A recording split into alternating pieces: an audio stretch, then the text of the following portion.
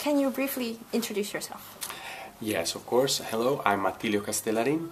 I come from Italy, precisely from this area, Bologna. There I'm a tenured assistant professor at the Faculty of Engineering. I teach there classes on hydrology and water resources management.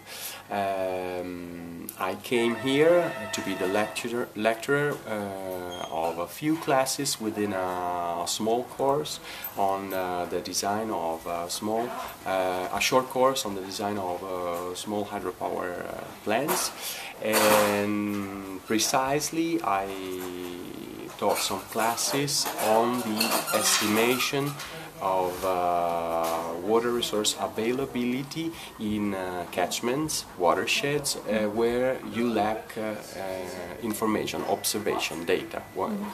In our field we call them ungauged catchments.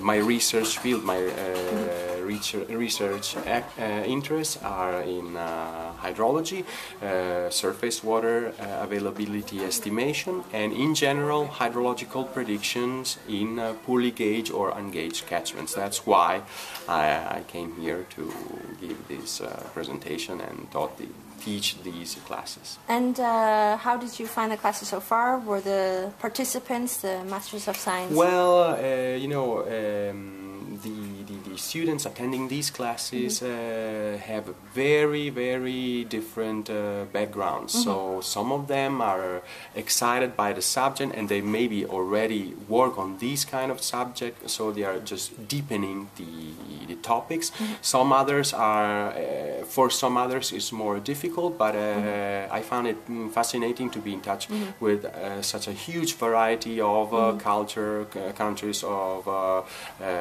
original countries, and it never happens to me. I basically see students from Italy during my classes. And you were saying something about lacking data and also trying to use various systems to... Yes, this is actually my expertise field. I work on the development of regional models that collect information from sites where you do have the data, to develop mathematical tools that help you in predicting the hydrological information where you don't have it. And who would be the main beneficiaries of this data? I would say developing countries, absolutely, because those gauging networks are sparse, maintained by various institutions in the same state, so it's more difficult to collect data there. But even in Italy right now, it's getting harder and harder to collect important information, because due to the cost of maintaining gauging networks are actually shrinking.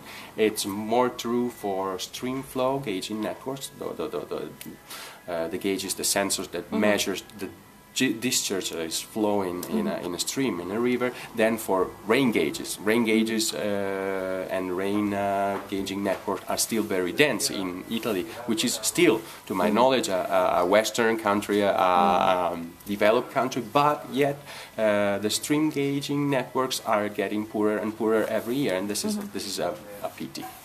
When you need to predict the surface water availability, as in our case.